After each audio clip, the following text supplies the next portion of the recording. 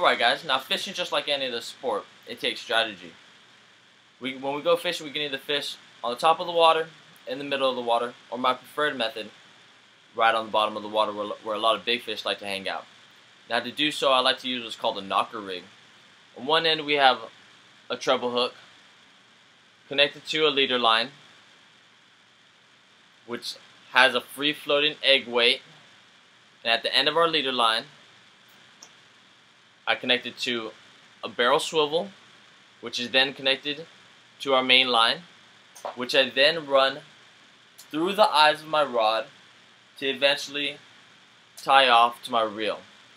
Now these are the only tools that we'll need, and besides that, I'll go ahead and teach you all how to do it.